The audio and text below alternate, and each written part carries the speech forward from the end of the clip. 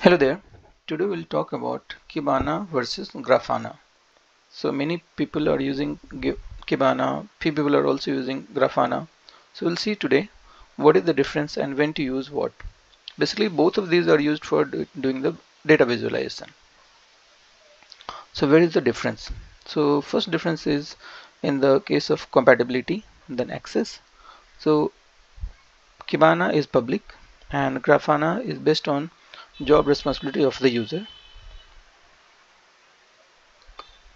Kibana is compatible with Elasticsearch data source and Grafana is with InfluxDB. In case of tool functionalities comparison, for Kibana, geographical data relevance, bar chart, heat map and pie charts we see.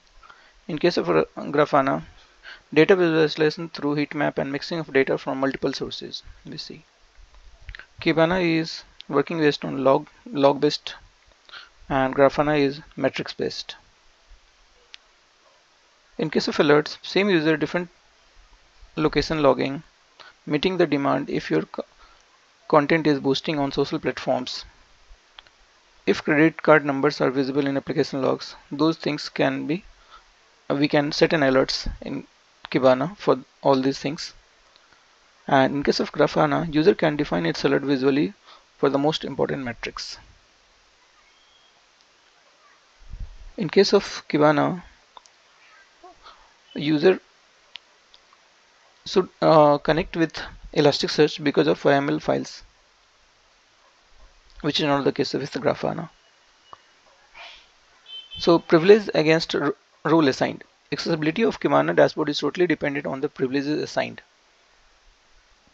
These privileges are classified into base privilege, feature privilege.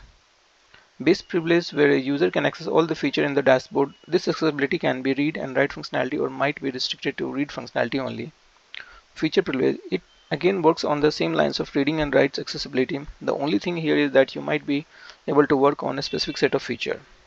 In case of Grafana, user permission is determined by what position does a user hold in organization, accessibility permission granted to individual teams, permission granted to access a specific folder dashboard, and admin access which helps administrator accessibility for write of all the data. Tool and functionalities. Kibana with its perceptive usability is of prominent help as the following things. Its time visual builder combines multiple timelines into one and still it conveys across meaningful data representation. It provides the geographical relevance of the data.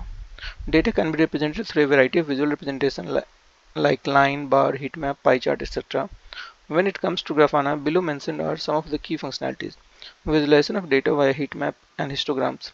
Visual representation for whenever it observed any abnormality. And at last, adequately mix up data from different sources and present as one. Logs and metrics from the code of its working. Kibana basically analyzes the log collected because of server and virtual machine operation. All this function is boosted by log app in Kibana, whereas wherein the display of result is customizable. Grafana, on the other hand, is capable of analyzing and visualizing the data from metrics. To quickly navigate the matrix space, Grafana is dependent on the Graphite Quick Editor. So the differences are between Kibana and Grafana. Kibana offers a flexible platform for visualization. It also gives real-time update summary of the operating data. Grafana is built for cross-platform. It is mostly integrated with Graphite, InfluxDB, and Elasticsearch. Grafana is developed mainly for visualizing and analyzing metrics such as system latency, CPU load, RAM utilization, etc. It does not support full text queries. Kibana, on the other hand, supports text querying along with monitoring. Grafana is mainly designed as a user interface tool for better interaction with the user. It accepts data from multiple plugin data from various sources. Kibana is designed specifically to work with ELK stack. Kibana is quite rigid when it comes to taking data, but there are plugins to integrate the ELK which is used by Kibana.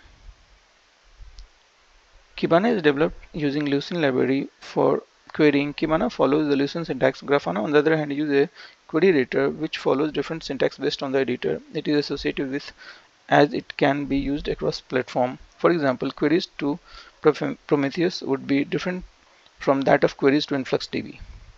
Grafana supports built-in alerts to the end users. This feature is implemented from version 4.0.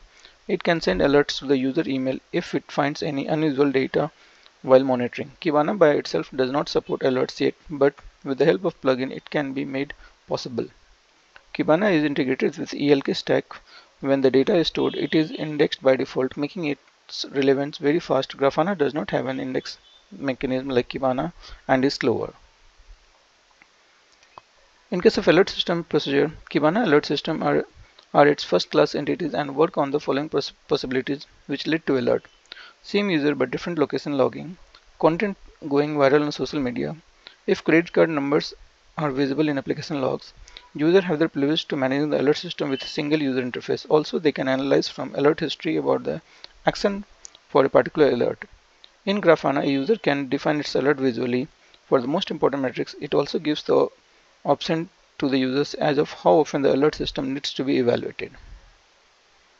Now, along with the difference, there are some similarities as well. So, both Kibana and Grafana can be used with Mac, Windows, Linux operating system.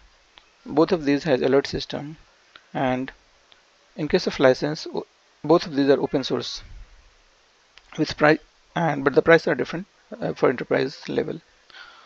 So thank you so much for watching today's video, and if you think the videos are helpful, do like the video and subscribe to the channel.